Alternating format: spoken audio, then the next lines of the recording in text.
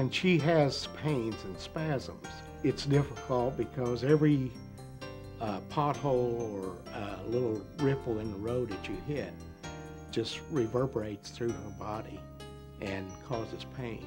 A lot of times you're limited to what you can do because of the pain. A lot of things I couldn't do with the pain was really cut my grass and do things to my house like I wanted to. Arthur Moten couldn't work around the house. Mary Boyd was restricted in her daily activities. For Carolyn Jones, a simple car ride was unbearable. Cancer pain has many causes and can affect people in different ways.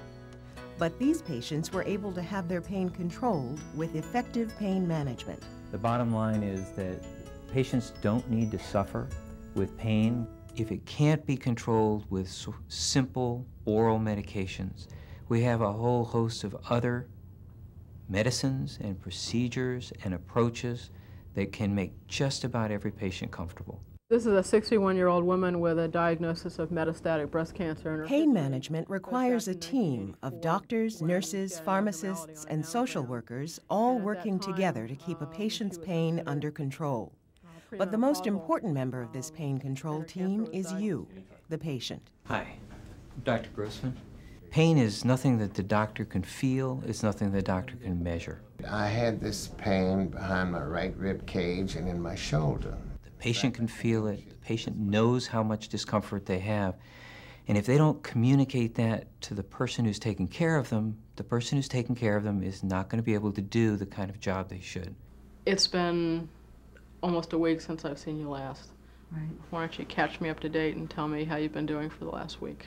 Well, actually, the pain is much improved. The first step in pain control is communicating how much pain you are experiencing. The best way to do this is just by talking with your doctor or nurse. We want to get lots of information about how the pain is affecting almost every aspect of their life. And then from there, try to figure out what it is we can suggest or do or have the patient do that would try to make the pain better, that it's more tolerable, that they can get through the day a little bit easier. Using the scale that you've used before with no pain here and worst pain imaginable here, where would you put it right now? At this moment, I would go all the way over to no pain.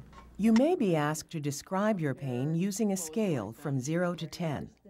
This tells your doctor or nurse how bad your pain is, and it provides a baseline to measure the effectiveness of your treatment plan. Often that seems almost too simple. You know, how much pain do you have?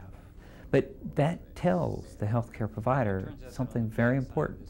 If we give some medicines, does it slide down to a 4, which is not much better, or does it slide down to a 0 or a 1? And how long does it stay there? If we know how long it stays there or how far down the pain rating goes, we can figure out how we should adjust the medicines a little bit in order to be able to do even a better job. The pain medicine, we're down taking 260 milligrams 3 times a day. Another important way to communicate how you are feeling is to keep a diary of your pain. This helps your doctor or nurse determine how effectively your pain is being controlled. I'm going to be putting together stuff for starting your IV. In some cases, treating the cause of the pain with chemotherapy, surgery, and radiation can help relieve the pain. Arthur Moten found that after a week of chemotherapy, his cancer pain improved. I noticed around but the 4th to 5th day, I started feeling a lot of relief. I started cutting my own grass, I started cleaning my car, and I started doing a lot of things I wasn't able to do at first. But in most cases, treating the cancer alone does not relieve the pain, so you'll have to treat the pain as well. The most common way in which pain can be successfully controlled is with the use of pain medications. And for most patients, they only need to use oral medications to control their pain. Pain control is a process of finding the right drug or combination of drugs that's right for you. Your pain control team will work with you to keep your level of pain as low as possible at all times. There are really 3 different groups of medications that can be used. One group of medications is used for what we would consider mild pain. They're medications that patients may be familiar with being able to actually get just in the pharmacy without a prescription, things such as Tylenol and Motrin. Once that no longer works, there is a progression to medications that we use for more severe pain. And these are medications like morphine, or they're also called opiates. There's a third group of medications as well. A good example is drugs that are used to treat epilepsy can also be very effective in treating certain types of cancer pain. Many patients worry about taking certain types of pain medicines, like morphine, because they're concerned about becoming addicted. But when used to treat cancer pain, addiction is very rare. There's been research done that shows that only about 1 in 10,000 patients will ever become addicted as a result of taking pain medications for pain control. And that's the key. We always try to remind our patients to ask themselves, if you didn't have pain, would you be taking these pain medicines? And universally, their reply is always no, of course not. In fact, sometimes your pain is enough, you don't even think about no addiction because you're only looking for that pain, the relief from that particular thing that you're taking it for. Once your pain has been brought under control, it's important that you stay on a regular schedule of taking the medications your doctor has prescribed. Patients who are put on scheduled medications really maintain better pain control. Once they go off of their schedule and they don't take their medications on a scheduled basis, then their pain comes back, and it takes much more medication to eventually get their pain back under control again. There may be times when you're more active and need a little extra help. Your doctor will prescribe additional doses of medication to help you enjoy the things you like to do that may cause you pain. The things that I would just do moderately, I could do a whole lot better, a whole lot longer. And so I was told not to overdo it.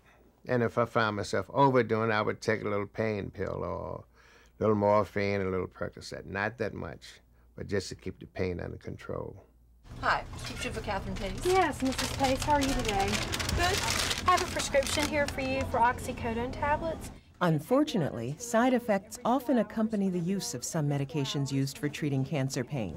And have you taken this medication before? Yes, I have. And did you have problems with it? Yes, I did. Okay, well, why don't you wait for a few minutes and we'll sit down and talk about it. But these side effects can almost always be treated with either other medications or changes in diet. You mentioned that you had had a problem when you took the oxycodone before. Yes. Tell me what the problem was. When I took it, I got really sick in my stomach. What we do oftentimes is give patients other medications to prevent them from being sick to their stomach. Your pharmacist can assist you by answering any questions you might have about a particular medication or its side effects. I think so.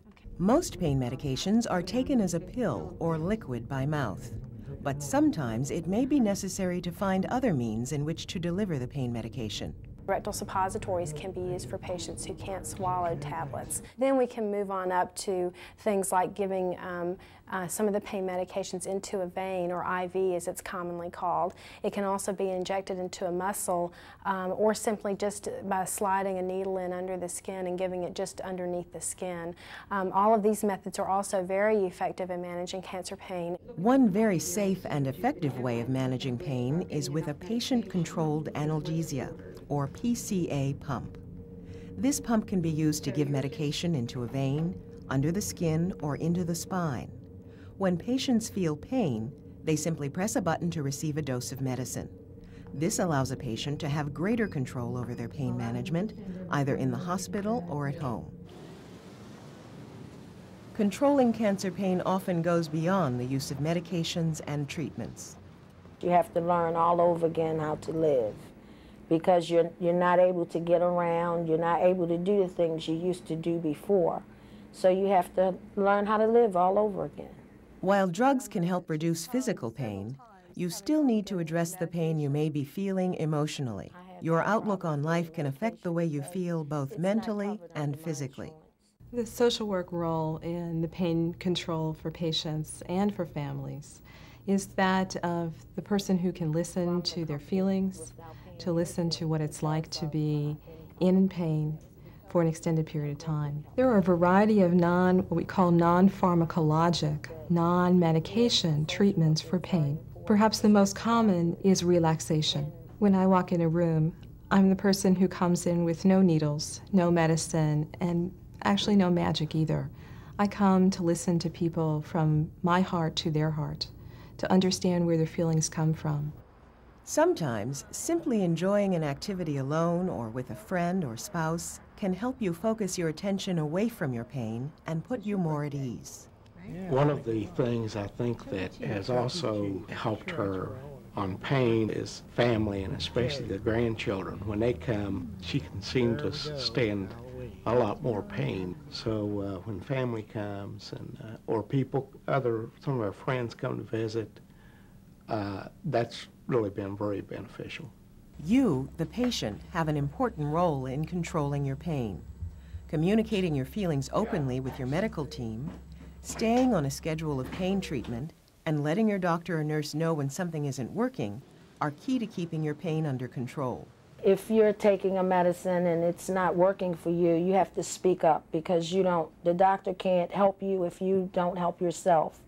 You have to let him know how it's affecting you, it's not working for you, or if it is working for you, how it's working for you.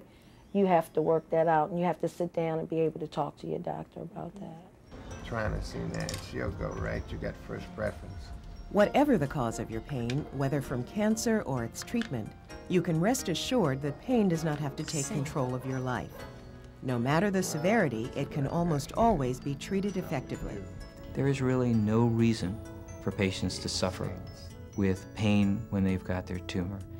Pain doesn't do anything positive for a patient who's trying to enjoy their family and their activities at the same time. It can be controlled. You just have to be patient and try different things and see what helps.